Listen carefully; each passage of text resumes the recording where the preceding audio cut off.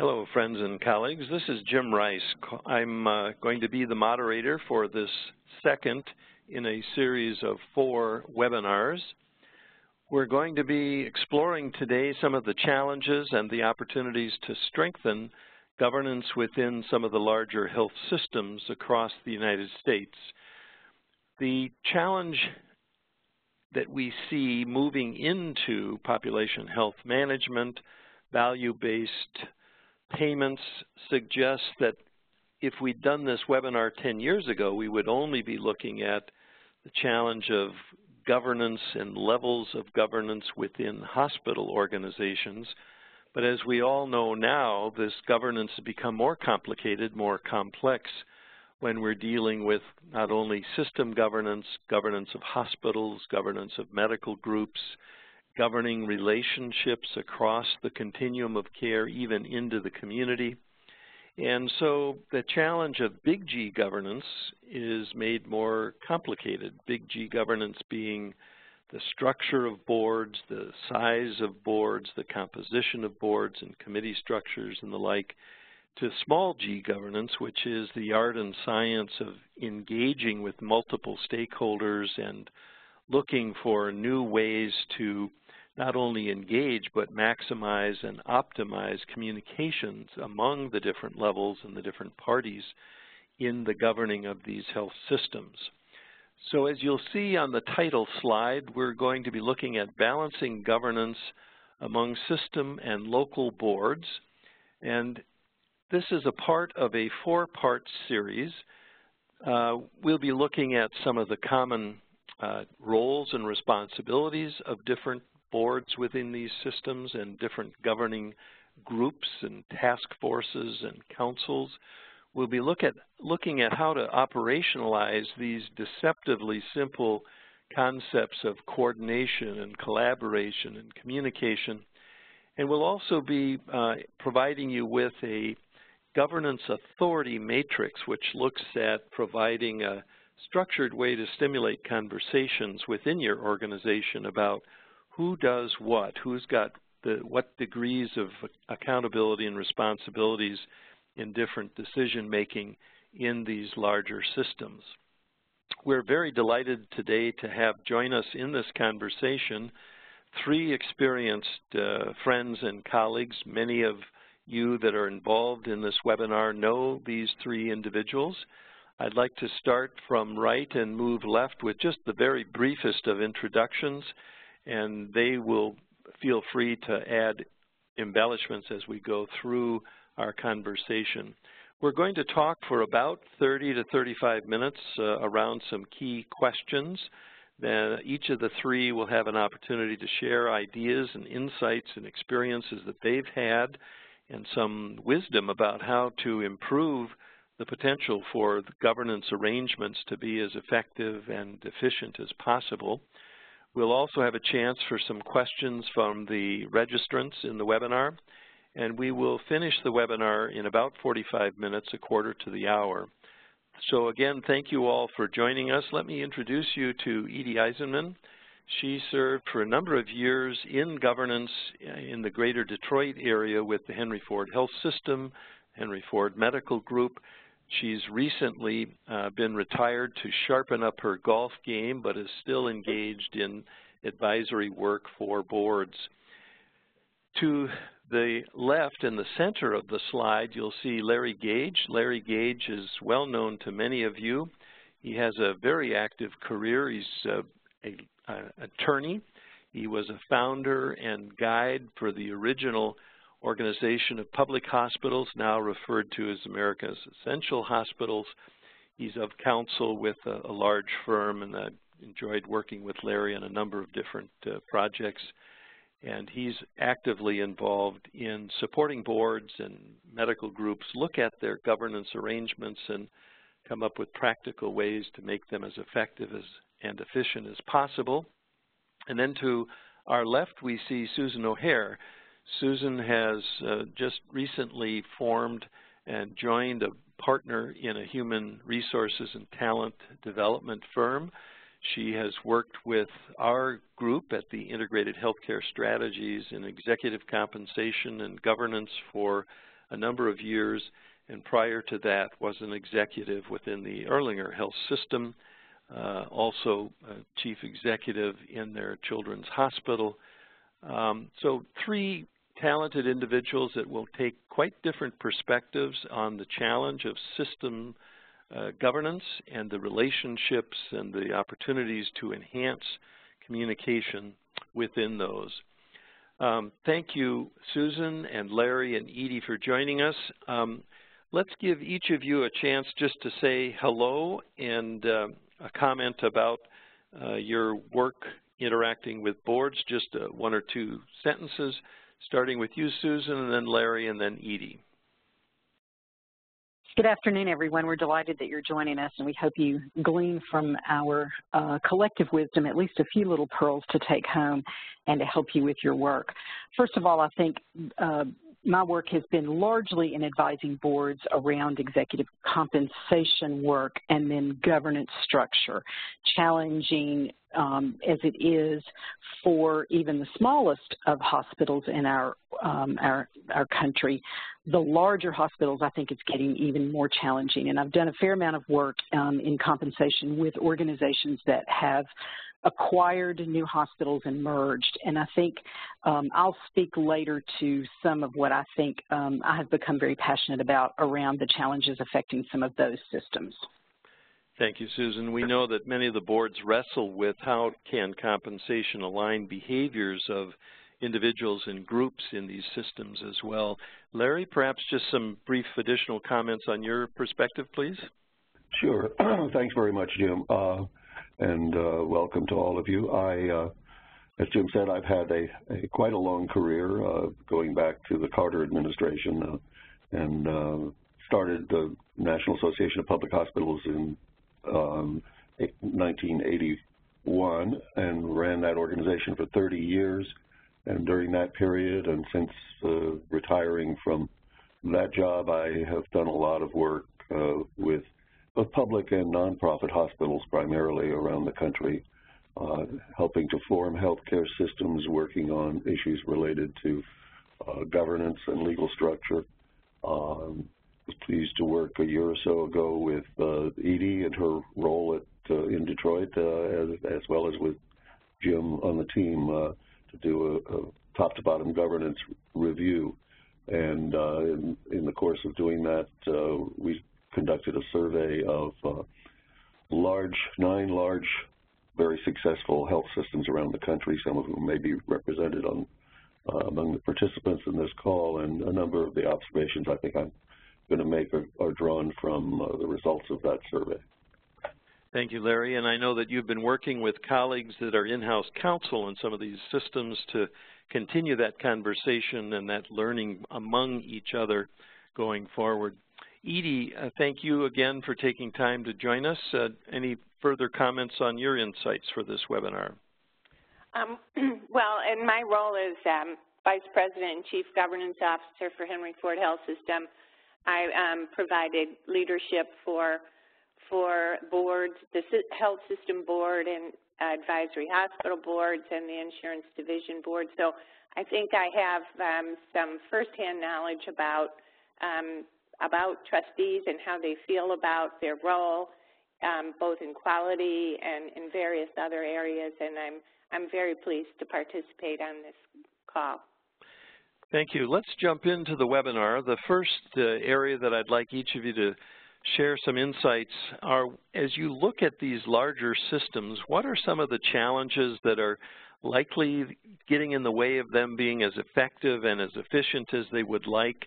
This journey into population health, into accountable care and value-based pay just adds more complexity, it seems to me, on levels of governance. I'd like to start with you, Edie. Just what do you see to be a couple of the key challenges, and then maybe Larry will go to you, and then to Susan, as you look at some of the challenges going forward. Edie? Well, I think that advisory boards particularly feel in some ways disconnected in terms of the direction of the health system. They sometimes feel they have no voice into what the direction is, what goals are being set. and really struggle in terms of indeed what their role should be. So in addition to role clarity, we do see this issue of subsidiary boards or advisory boards, local hospital or institutional boards. One of the challenges is how do we get them engaged and connected. We'll come back to that as well, but that's a good challenge to put on the table. Larry, as you've worked with systems, what would be additional challenges that you think we have to keep in front of us?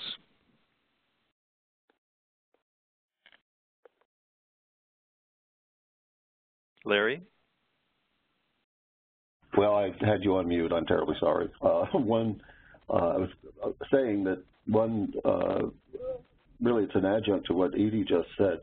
In a system, particularly a geographically dispersed system, the need for consistent communication of policies, of procedures, of the system's strategic vision, in light of all of these new demands on hospitals all over the country, and including the uncertainty about the future of health reform and the rest. I think it's a real challenge to have that kind of effective communication, and Edie articulated one aspect of that in terms of keeping an advisory board that may be located 100 miles away or maybe out in the suburbs in the loop. And I think we have seen a number of strategies. I think you need to take them together rather than treating them individually, and I'm sure many of you use them, but probably the one that is the least effective is to have the senior management and the leadership and the trustees of the system be solely responsible for this communication, because that frankly ends up taking so much time and really eats into the time both the trustees and the management need to, if they have to go out and repeat the same message over and over in different forums across the system. Electronic communications, of course, we're in the age of social media and the internet and intranets. Some systems have found them to be very helpful. Actually having a designated governance officer and a staff, like the staff that Edie Eisenman ran at Henry Ford Health System, I think is also a hallmark of successful systems. And then finally, just sharing the responsibility for communication, making sure people are on the same wavelength.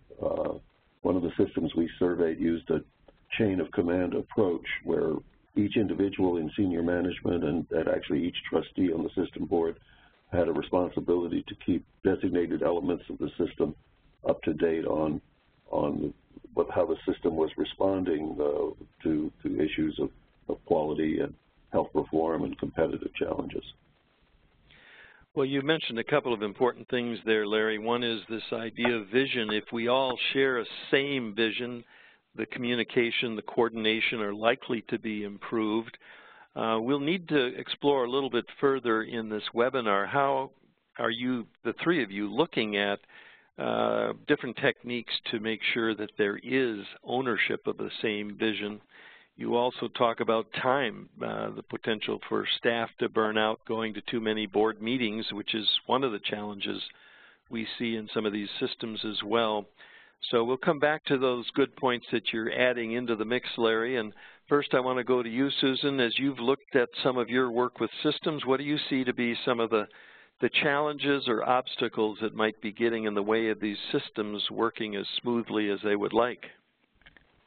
I think one of the things that I would step back and say is, and that is understanding what it is we're really supposed to govern as a board as it relates to value-based care or population health management in the risk environment that we're in today. I think if you're a board member, you're challenged to understand what that means. Goodness, you look at the paper, read the news, every day, and that can mean something different in 6 months than what we're looking at today. And everybody's challenged by that right now to understand where is healthcare reform going to go, and therefore what do we need to be looking at? What do we need to be governing? What do we need to make sure that we're paying attention to?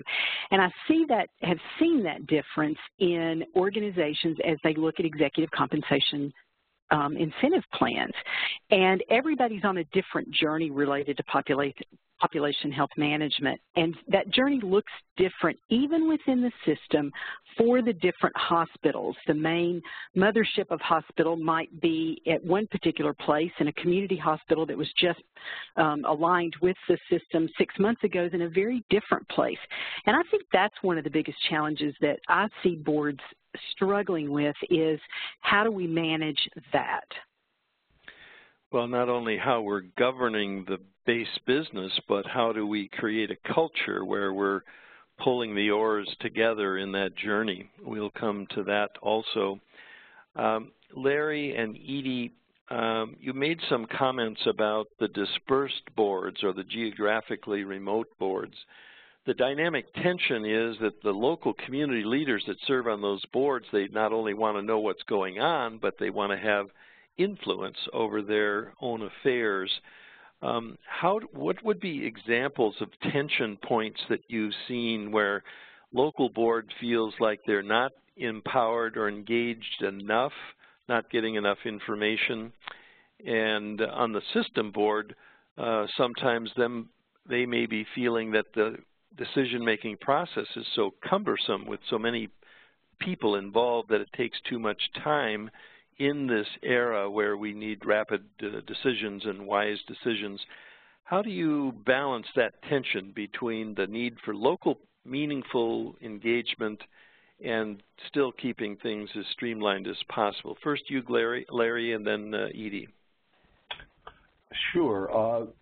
I mean, one of the systems we surveyed, probably financially one of the most successful, actually did away with all local boards. They have informal advisory boards and, of course, a medical staff structure. But so there are extremes here. I happen to believe that if it's carefully managed, the use of boards that are largely advisory at the local level can bring a community's voice to bear on the decisions that are made by the entire system. But I also believe there could be too much governance and such a thing, and I don't, it is a balancing act.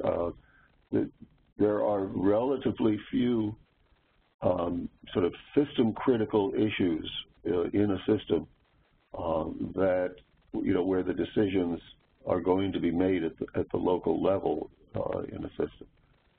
That's the reason the system has come together in the first place. But I do think that there's one example, for example, is a system out west that looked around after it had assembled itself through several mergers and acquisitions and found it had something like 27 affiliate organizations with 55 different corporations. And they discovered that simple decisions often actually require 20 stages of decision-making before they could be implemented. And they basically restructured into 5 regional boards, which I think is one effective technique, and one system board. And I think they are one of the most successful nonprofit systems in the country today. So the regional boards really fulfill the role of community-based boards in that system. And I think that there are some approaches to regionalizing and streamlining that can leave the community's voice intact. Well, and conceivably those regional boards would be organized around a health service marketplace. So some of the referral patterns and the coordination of care hopefully could be enhanced by that. Edie, I want to have you respond. As you looked at the roles of the local boards inside of a system like Henry Ford, I know that you identified 2 or 3 key responsibilities that you wanted to make sure they were aware of and were able to accomplish. How do you define some of those key roles that would be happening at the local hospital board level? Well, I think certainly advisory boards have especially hospital advisory boards have a role in ensuring that the quality of care provided is outstanding, for ensuring that the hospitals are making improvements in terms of quality metrics and value-based care. I also think they have a role to play in the community and engaging community leaders in various activities. For example, as is the case all over the United States, the hospital boards in the communities we serve are aware of the opioid addiction problem, and they have engaged various hospitals have engaged various community organizations, the police, the community health department, and so forth, to develop strategies to address that issue. I think that's a role for community hospital boards, and I think they have a role to play in evaluating the leadership, the CEO of the community hospital, where I think the tension is, as Larry mentioned, having advisory boards think they have a role in large system decisions such as the budget, the operating budget. I think, you know, that's those decisions are made at a system level, and especially at Henry Ford Health System, I think boards have been advisory boards have been very irritated that the system sets their target and then they have oversight, or so they think, of the financial performance, and yet they don't believe in the operating income target that they've been provided. So I think, first of all, in the roles and responsibilities document for advisory boards, those duties that the system, or the responsibilities the system wants them to take on, should be clearly spelled out. And they need to understand that from the beginning, because otherwise they think they have a role into issues they don't. So, so I think those are good points. Yes, I think for sure. It's community, quality, physician relations as well. Well, and the clarity of roles at the beginning, it's very difficult to build trust and engender enthusiasm if people aren't clear on those roles. You also just made a comment about physicians, and I want to turn to you, Susan. In your career, you've worked, of course, extensively with physicians. You're a senior officer for a children's hospital. You've worked in a system. What advice would you share with people on this webinar about how you engage physicians into these local and system-level decision-making for governing the broader enterprise? How do you get that physician engagement? What would you encourage people to think about?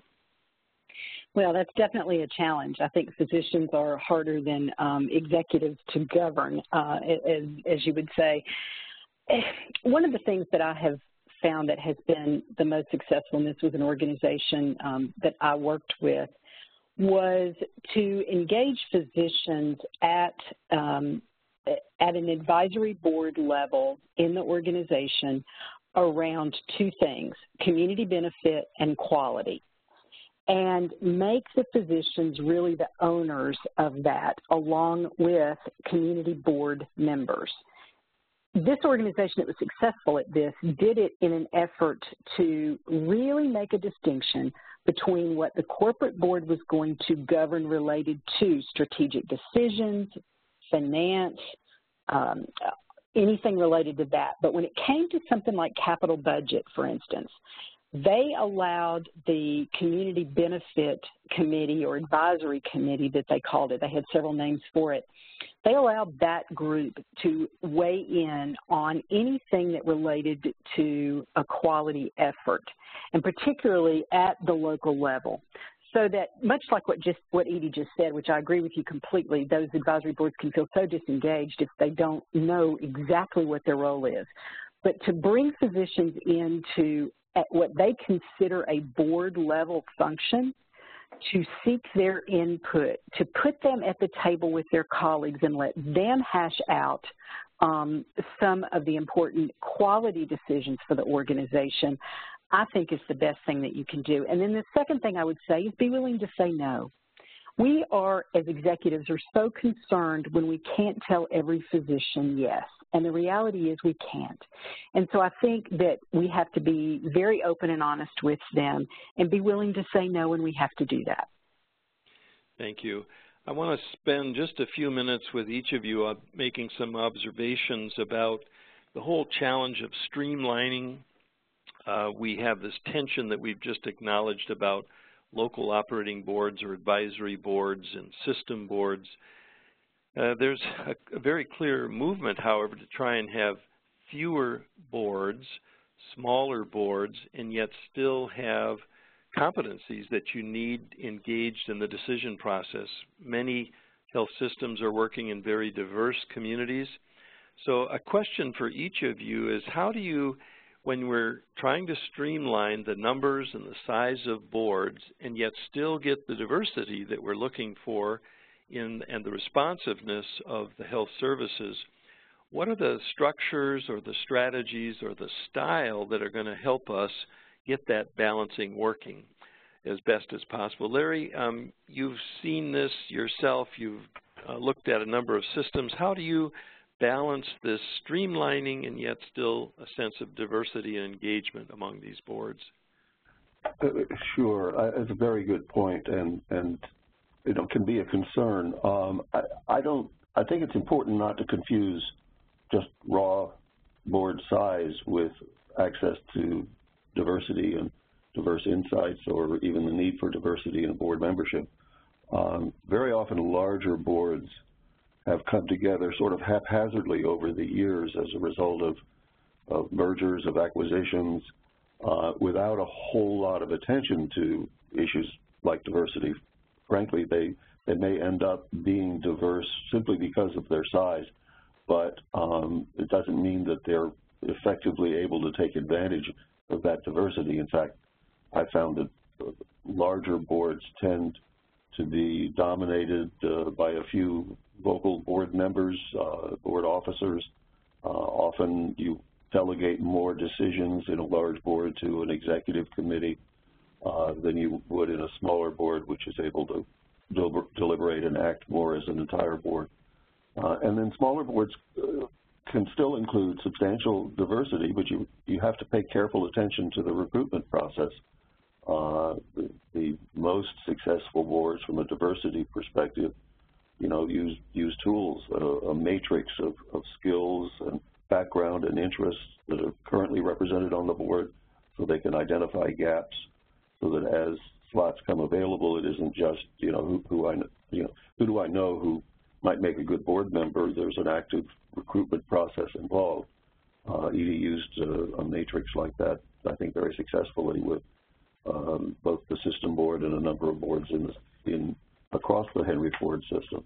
And then you can pay attention to filling gaps, and some boards find that several gaps can be filled with a single appointment, and you can get the kind of diversity of just experience and of advice that you really need in a large board. And then finally, you can look externally. You don't need to have all of the expertise sitting there around the board table. In fact, that's not always a good idea. You can look to your medical staff. You can look to advisory committees that are ad hoc committees that may be formed to look into a particular issue. You can look to individual experts. Just one board in our survey set aside a period in every board meeting for about an hour, hour and a half for an external presentation, bringing speakers in from around the country. Now, this is a board that only met quarterly, so they were able to set aside the time in what amounted to a day-and-a-half long board meeting. But you can accommodate a lot of advice in a smaller board. Edie, if you could just make some brief comments. Getting the talent and the expertise that you want into the governance decision-making is very much a part of the recruitment that Larry just talked about, but I know you spent a lot of time and effort and money, frankly, trying to continually enhance the onboarding or the orientation or the ongoing education of board members at all levels. Can you just, in a couple of sentences, share a little bit about some of the education efforts that you did in the system at all levels? Well, certainly we had a system-wide orientation for all new trustees, and then asked that each advisory board have a separate orientation for those folks. We also have an annual educational session for trustees across the system. We have an annual quality retreat, which we bring in speakers from outside to talk about the important role the board plays in quality and safety. And actually, that was expanded. It was focused mostly on quality committees across the system for the first few years, but this past year, I think they invited trustees from all boards across the system. In addition to that, I would say that Henry Ford Health System has educated trustees, particularly about quality and safety, by inviting them to participate in patient safety huddles and rounding, where they can see firsthand the impact some of the quality issues have on patients. Thank you, Edie. We only have a few more minutes. I want to try and focus that into this issue of role clarity and role responsibilities in systems, how they vary at different levels, and also looking out into the future, getting each of you to speculate a little bit about what you think might be happening in terms of size of boards, structures, and styles of interaction. But first, Susan, I want to go back to your comments about some of the engagement with communities and getting that sense of ownership. I know that when you're an executive of the Children's Hospital, they do a good job of bringing families in. They're not on a board, but they provide insights about needs, about whether the services are being delivered properly. How do you think systems in the future are going to engage with communities, both at local board levels or advisory boards or focus groups, and how do you get that up into the system board for them to make wiser investments and system design questions being more clear and accomplished? For many years, children's hospitals across the country have had family advisory boards or family advisory committees. I've seen both terms used. And they really bring parents in that have children that had chronic illnesses, that have had many interactions at a lot of different levels with the health system. And they listen, they seek their advice, and they often ask their opinion about changes that they're going to make in health system procedures. I think that's a great lesson that adult systems could take away. It doesn't need to be a children's hospital. It can be any adult system that does that. I also think that as we go forward, the challenges that we have around population health management cannot usually be met, even with some of our larger health systems, if we only look internally. We have to look outside at the partnerships we have in our communities. Edie mentioned the opioid crisis that's going on and working with local law enforcement. Think about housing crises that we see that we know are impacting disease and illness in many of our larger communities, and the work that we have to coordinate with social service organizations in our community. I think that's where boards of the future are going to be challenged, because you're going to be governing the system as it interfaces with entities that you don't control. And that's an uncomfortable place for a traditional board member of 20 years ago, 15, even 10 years ago to be. And I think that's a place we, as board members and executives, must get to. Do you think, Larry, that we will have more conversations in the future about this idea of just-in-time governance? So, I mean, we still need governing body, common law. The IRS requires people to hold in trust a community asset. They govern that on behalf of the community. But Susan's bringing up another point that maybe we need some different vehicles that start and end. There's a sunset provision. It's not a structured ongoing board, but many different vehicles. How do you look at that going out into the future, Larry? Different ways to interact with and govern these organizations that are joining with the systems? Yeah, very good point.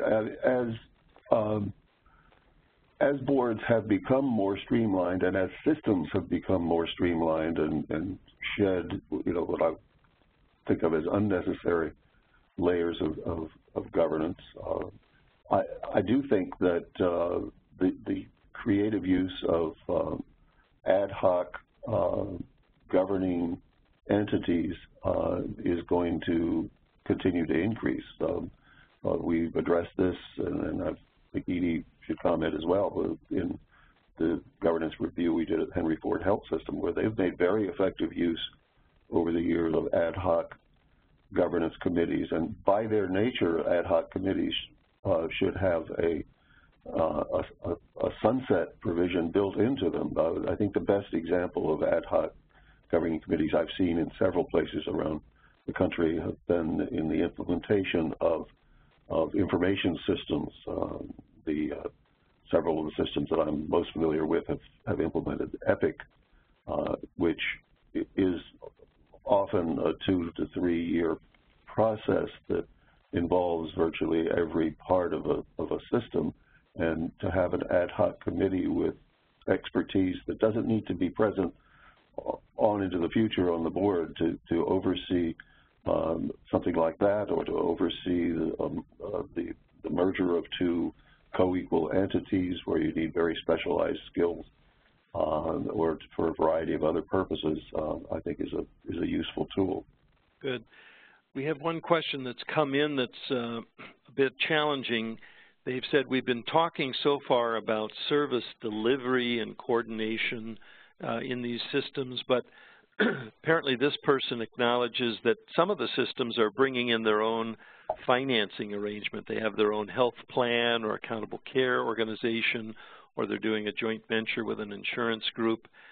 Edie and Larry, you've both worked within Henry Ford, which has its own largely Medicaid, but HMO. I wonder if you could make some comments about added tension or the balancing of decision-making and governing across service delivery side of the family and the insurance or risk management side. First, some brief comments, Edie, and then we'll go to you, Larry. Yes, the Henry Ford Health System has an insurance division, which, by the way, isn't largely Medicaid. It's Medicaid, Medicare, and commercial. Good. And there is a great deal of tension between the health plan and the delivery side, and the goals set on the delivery side don't always match the goal set for the insurance division, and vice versa. And I think that the fact that the health systems, Henry Ford Health System CEO sits on the insurance division's board as an ex officio. The CEO of Health Alliance Plan attends health system board meetings. I think some of that tension gets resolved in those ways, not all. Some of it has to be worked through. I think between the leadership of the health plan and with the physician leadership of the health system, there is certainly a delicate balance there that gets out of balance many times. Yes, thank you. I apologize, Larry, I won't have you respond to that particular question that surfaced. We only have about 5 minutes. I've just moved the slides to a document that people can download. It's about a 20-page document. It's called a governance authority matrix. We've seen in larger systems to stimulate the conversation about who has which responsibilities, what degree of decision-making authority exists in these 9 areas: strategic planning and the mission in the upper left-hand corner, physician economic relations, management oversight, financial vitality. All of these have a number of issues that encourage discussion about the degree of control and the relative responsibilities. With this slide in front of us, I want us to just give each of you a chance to make some closing observations as we look out into the future for systems. What counsel, advice, suggestions would you encourage the participants to keep in mind as they try to balance the roles and responsibilities between local boards, local advisory committees, the executive teams at local institutions, the corporate system boards, the committees at the corporate level, and the executives at the corporate level in some of these areas? Because we've already acknowledged many difficulties and challenges, understanding and embracing the mission, getting communications, getting a sense of coordination. But at the root of this is understanding and embracing role clarity.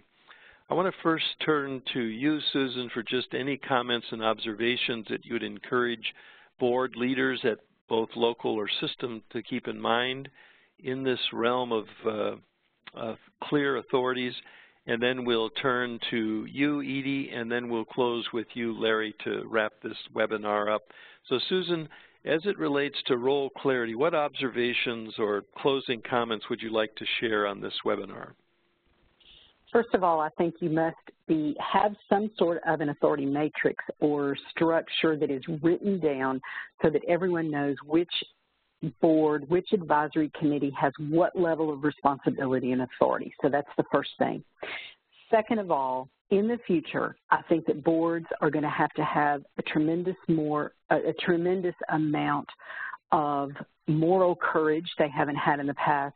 I think they will have to be strong risk takers, which we haven't traditionally done so well in healthcare, and figure out through all of this, keep all of this in mind, that the nimbleness of decision making is critical for the success of the organization. I would close with these words: be open, honest, and direct, early and often. Wise counsel. Thank you, Susan.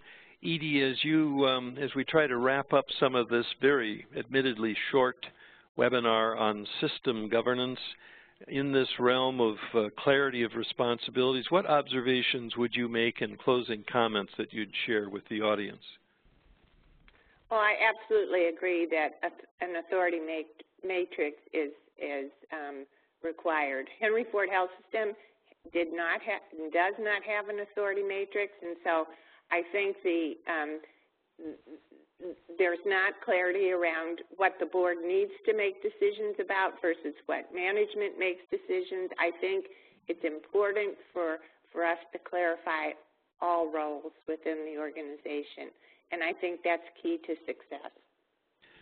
Thank you, Edie. Thank you for your years of service there, and I know that you're available for education and consultation with systems as well.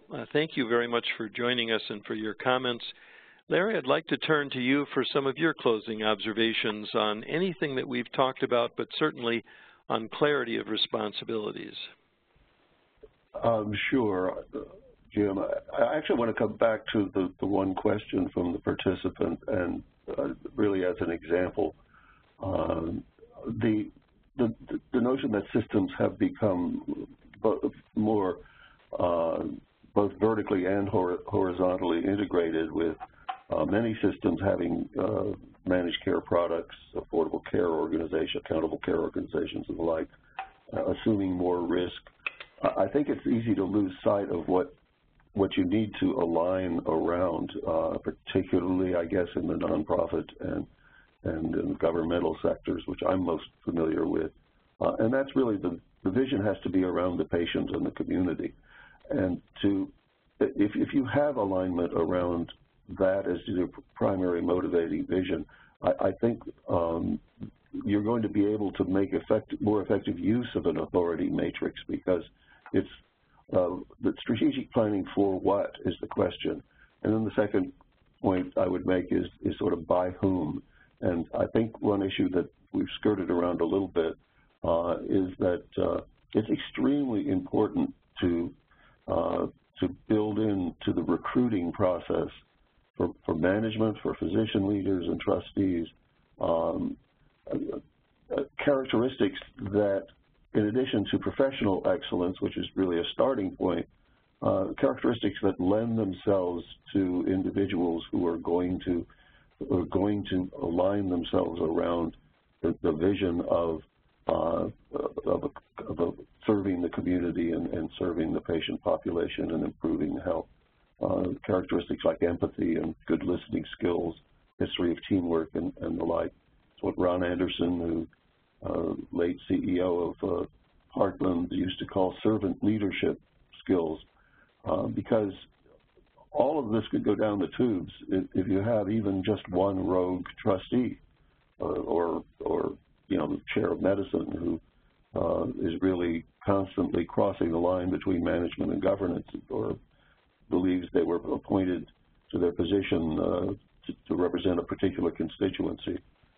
So I think that that's an extremely important. There's sometimes nothing you can do about existing board members until their terms are up, but you've got to pay attention to who you're putting in leadership positions for the future. It's a good point to end this webinar on. The embrace of servant leadership within board members, and executive and physician leadership will become even more important in the future. Susan, thank you. Larry, Edie, thank you all for joining us. I would remind you that you can download a blank governance authority matrix for your use. I would also encourage you to realize that we're going to do 2 more webinars, one coming up on June 7th, where we're going to be looking particularly at board-physician relationships, and the final webinar will be looking at how new technologies can support improved and more efficient decision-making among the governing boards. We've been focusing today on governance within systems. We hope that you had 1 or 2 ideas there shared from our experienced and expert panel. Thank you again, panelists, for joining with us. If you have follow-up questions, you can please reach out to me. We'll make sure if you have more questions for either Edie Eisenman, Larry Gage, or Susan O'Hara, that we can direct them to you as well. Thank you all for taking the time and for being interested at how our systems in this nation can improve by having more effective governance arrangements. The webinar is adjourned.